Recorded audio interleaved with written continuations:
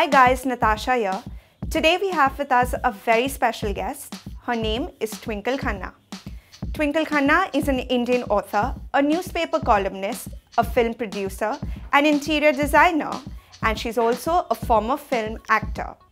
She's also one of the top-selling female authors of all books published in 2018.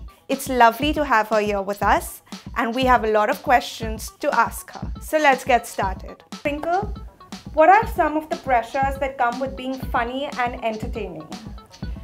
I think in the beginning I would get called onto stage and they would say, well, here's Mrs. Funnybones and she's going to make you laugh for an hour, and I just wanted a hole to open somewhere and I could just sink into that. But with time, I think I've gotten used to it.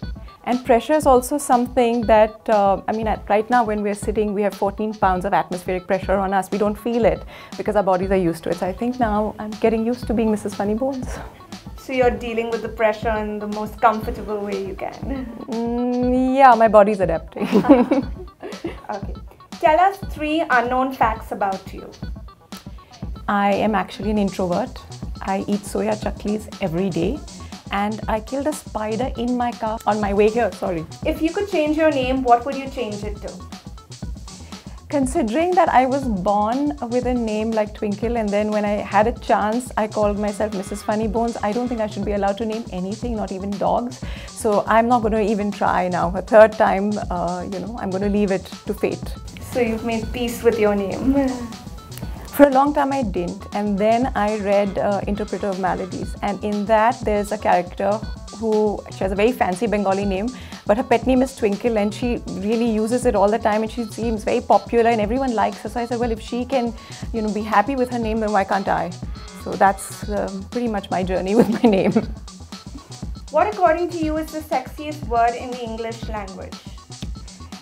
The English language, unfortunately, is like the English weather. It's all grey and dull, so I don't think there's anything sexy in English. For that, you do have to use French. Okay, what's your favorite French word then? I actually have a list of words that you say in French before... No, I can't say it on camera. Okay, no, I'm sorry. I can't use those words. Okay, no worries. Which is the first book that made you cry? I honestly don't remember. I don't remember the first book, but the last movie that made me cry was Coco. And when Coco has his guitar, if anybody's seen it, and he keeps singing to his grandmother, "Remember Me," I just sobbed and sobbed. I'm really a sap inside somewhere. Do you cry a lot when you watch movies, or was it that particular movie that made you cry? I only cry when I watch movies. I rarely cry in real life. Does a big ego help or hurt writers? Like everything else, it's not the size that matters, it's what you do with it. So an ego actually has to be malleable. It has to expand when you are writing so that what you want to convey, you completely are convinced that it's worth conveying. And when you are with your editor and when your manuscript goes for editing, it has to roll over and play dead. So yeah, it has to constantly change. What are some common traps for aspiring writers? First of all, I would say that there is no such thing as writer's block. And it is a matter of just sitting there at that desk and typing away, and 1500 words later, the writer's block disappears. The other thing is we admire so many writers and we have a tendency to emulate them, and I think that is a big trap. You have to write just the way you can, good, bad, ugly, but the only way that is unique to you. Does writing energize you or exhaust you? This exhausts me. People exhaust me.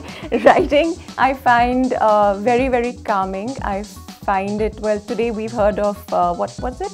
Cardiac coherence, which is another word that they've coined for pranayam, right? For me, writing is a bit like pranayam. You're in your mind, but you're still at a distance, and I find it actually meditative. What was an early experience where you learned that language had power?